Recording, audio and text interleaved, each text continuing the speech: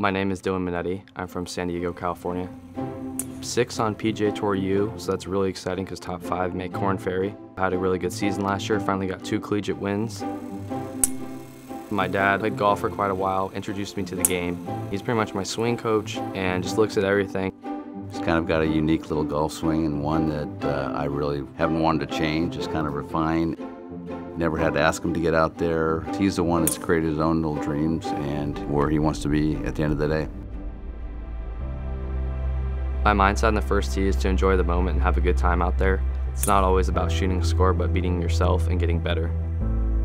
I just think that becoming #1 in the world is always the dream, and definitely win a couple majors. I think the Masters would definitely be on the top of my list. Just the drive to get better, the drive to become #1 just means so much to me because I want to do that and I have those aspirations in the future.